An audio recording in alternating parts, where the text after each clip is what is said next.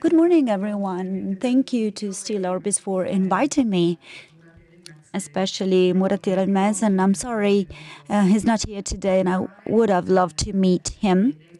And so for me, it's a great pleasure and great responsibility to open up this conference, which is going to give us important contributions in terms of the market trends. As far as my side is concerned, I'm going to get into today's topic, which is recycled steel, my topic, to give you some ideas and try to clarify its role within this juncture. The current juncture, as we know, is particularly demanding because we have a Green Deal that was launched in 2019 and started some demanding plans in terms of decarbonization, carbon net zero 2050, and the objectives are ambitious and the timeline is quite strict. So these two elements, of course, have an important impact on all sectors, high carbon intensity sectors such as the steel industry. Of course, there's going to be a lot of resources to be used. One is a Critical Raw Material Act to try and keep an access to critical materials necessary for the industry over the next few years. The waste shipment regulation aiming at limiting exporting scraps toward third countries, and CBAM, which is the mechanism for carbon, and we are going to talk about it this morning. So we can see it from different angles. However, timeline is very strict, and so in order to reach our objectives, we're going to have to be very, very committed. So with this outlook, going towards a green transition, of course, recycled steel is the matter with the material with less environmental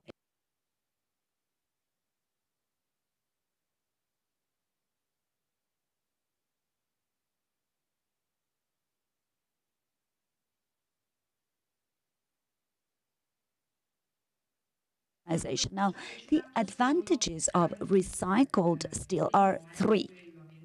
First, environmental advantage. If you want to produce a ton of steel from an integral oven, emissions are 1.9 tons of carbons. And if we consider the preparation, we get to 2.5.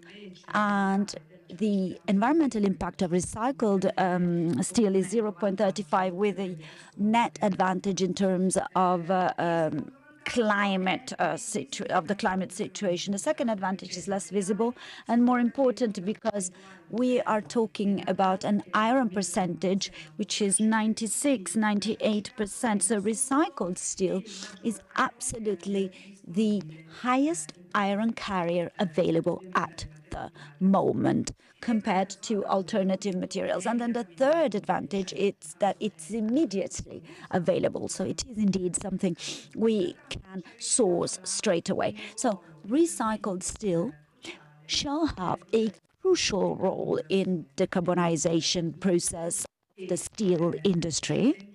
And we are expecting the electric oven to be very common in this process. This has been said many times, and possibly this will provide great impulse to circularity, which is a particularly important topic because the European steel industry, or at least 53.5%, still uses high ovens, whereas 46.5 is electric ovens. So in order to give you some data, United States use electric ovens by 72%.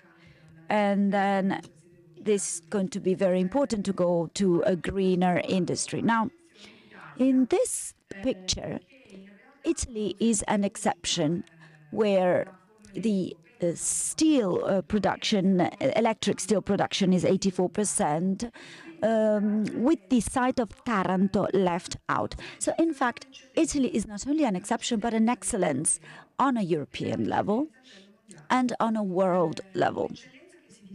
This excellence comes from the fact that in Europe, recent studies have identified that only 12% of European economy is circular and 88% is still on linear models of the last decades. So this certainly will provide great impulse. Now, Italy, because of its characteristic, is the first recycled steel consumer within the EU, with 19 million tons, of which 12.5 coming from internal collection, about 5 million bought on the 500 million, 105 million bought in the internal market, and the other coming from third countries.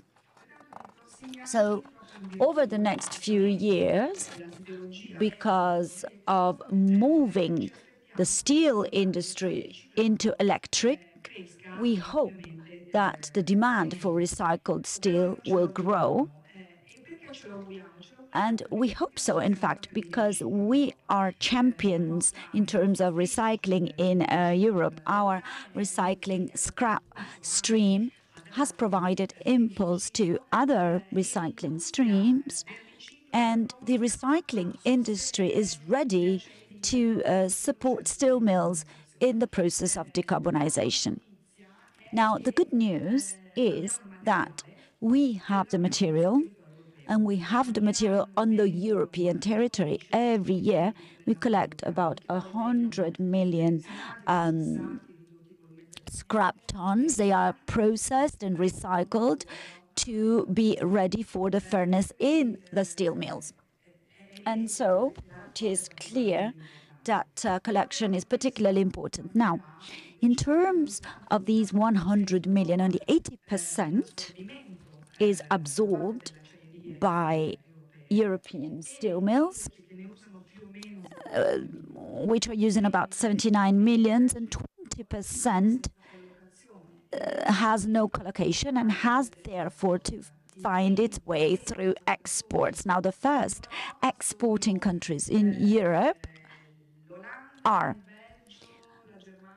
Holland, Belgium, Germany, Poland, Denmark, Romania, and I think 3 or 4 other countries. Now, in this picture, one more time, Italy is an exception because with a collection of 12.5 million tons on the national territory, only about 500,000 goes to export. So the percentage is about 4%, the minimum percentage, and somehow it is organic to the market and the structure of the market itself. So increasing recycled steel demand in Europe would be a great push, would provide a great push and a great driver for energy transition, because other than pushing circularity, it would also make the whole supply chain more resilient. However,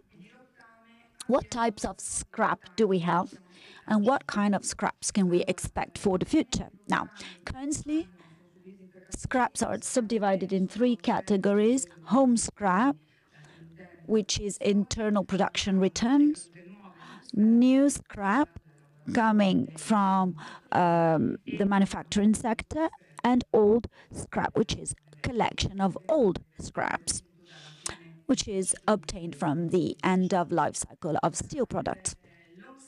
Now, home scrap and new scrap, so internal and new, are the high quality scraps and are immediately available. However, old scrap has different cycles depending on the life cycle of the products that are then made available. Now, currently, home scrap Therefore, internal recycling covers about 10-15% of the needs, new scrap about 35%, and the rest is covered by old scrap. However, with the technological advances of industrial plants, which will produce steel, and the machine that will produce steel, we will easily see an increased effectiveness in using materials, bringing about a reduction of scrap. So the forecast is that quality scrap will decrease, and in total counter trend, old scrap, with about a 70 years life cycle on average, because the products are different, will grow. So from the current 45 million to 58 million tons in 2030. So this element is not a detail at all in a moment when the steel industry must do its transition towards green steel, clean steel. So now there's another topic to discuss, which is the quality of scrap. Of course, the increase of old scrap facing the decrease of new scrap or internal scrap will decrease the quality of the materials. Therefore, we will need to use purification technologies to make these materials fit for use within electric furnaces.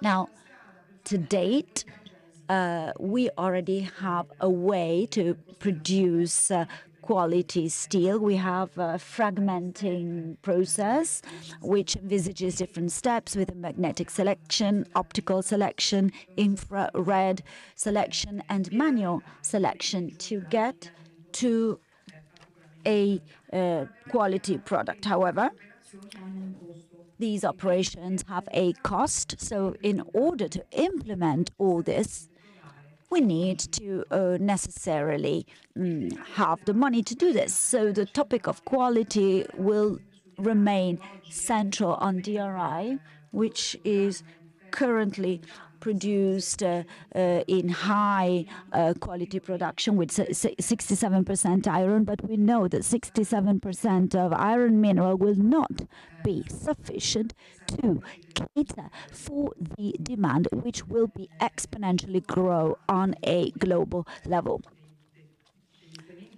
There are experiments undergoing to try and use lower quality DRI within electric furnaces. However, without a technological advance allowing to use lesser quality materials within electric furnaces, it is clear that the lack of raw material could create limits and limit competitiveness. Now, on this topic, I think it's important to talk about something else, which is connected to scrap. The change in the steel industry towards electric furnaces will bring about the installation of new plants, new production plants, latest generation production plants. So the technologies of the new electric furnaces will hopefully allow to use lower quality materials. And this is already happening in Turkey and in the US. And this should increase and push demand for recycled steel much more than what it's going on at the current state. However, there's a couple of doubts, of buts here. Now, if we look at the decarbonization process, we know that the road will go towards electric furnaces fueled with DRI or green hydrogen, wherever this is possible, or natural gas.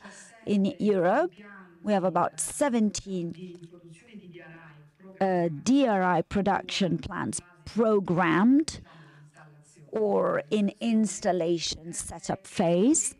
And the objective is to get to 2030 with a DRI European production of about 33.5 million. This is quite an ambitious objective if we think that currently we are gathering and producing about 330,000 tons. So the growth is exponential. Now, if the road to DRI is paved, and there's no doubt about it, the main raw material will be DRI because it will allow to guarantee quality to flat steel that today is part of the main push of the main market. And then scraps will possibly be used only in minimum percentages. And they will serve to a couple of things: covering charge gap and also recovering percentage point of iron that DRI doesn't have, because DRI is around 90%. We have DRIs that have been recently transacted at 86%, so it is clear that the difference between the percentage of 96, 98 in recycled steel is huge. There is another point. The choice to decarbonize is not single-minded.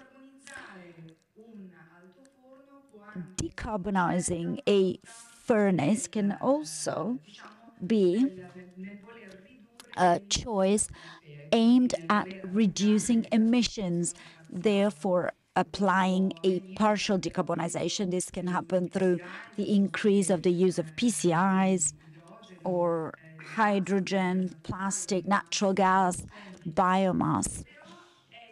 However, it is clear that if this is a possible choice, using scrap could still be limited once again.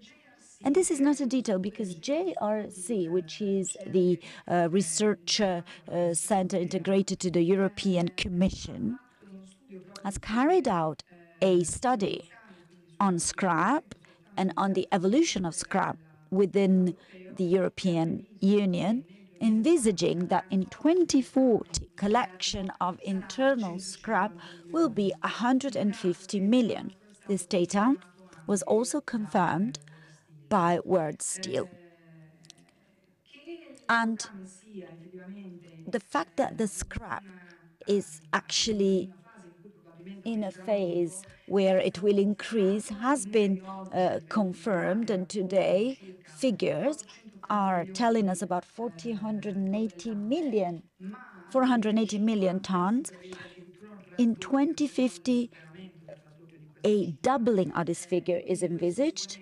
So this is showing a world in continuous evolution from this point of view. Now, OECD, confirming the exponential growth of this material, also highlighted the fact that accessing material will not be equal in different countries, and there will be countries suffering scarcity of this material more than others. Now, in this framework, OECD and World Steel have identified Europe as the most sustainable area.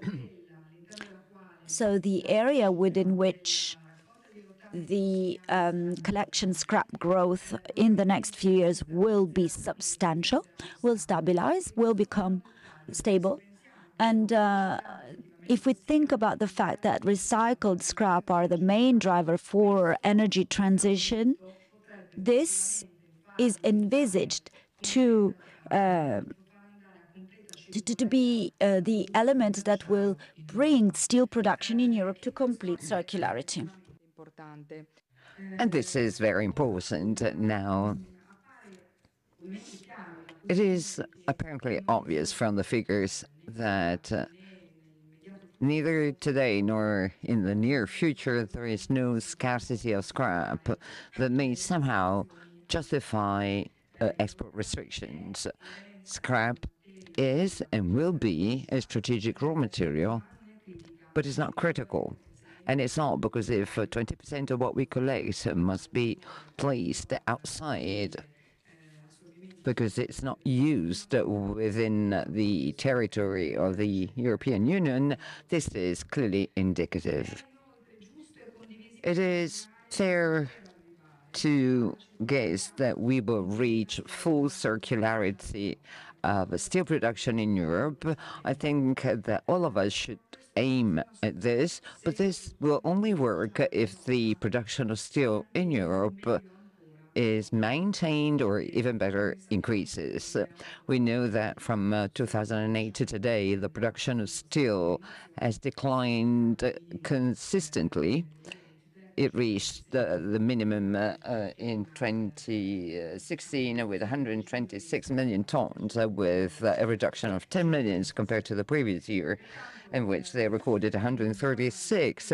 So in a framework in which higher availability of scrap could not find a use in the territory of the EU, it will be fundamental to keep the international channels open. Otherwise, we may run the opposite risk to interrupt the virtuous circle of circular economy, to reduce or endanger the cycle that guarantees a thorough collection of material, and reduce marginality in investments that we would expect to be made to allow for an upgrade of processes and technologies in the domain of recycling. So it's obvious that we're living a crucial period of time. The climate change and climate challenges requires action today. And decarbonization faces with major issues. We are all aware of that. It will require huge efforts and radical changes.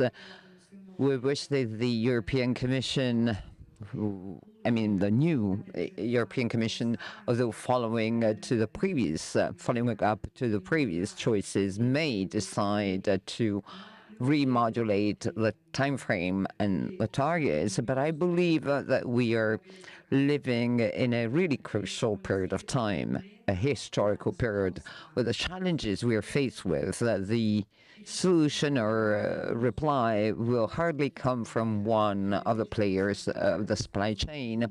I believe it will come from joint efforts and from a shared desire to reach the target. Each of us,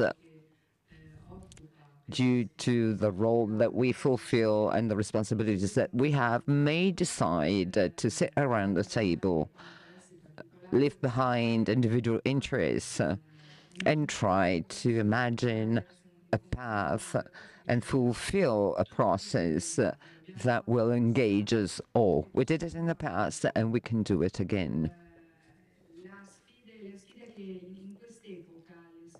At this time, the challenges that we are faced with and that are looming ahead will leave no winners or losers. Either we all win or we all lose.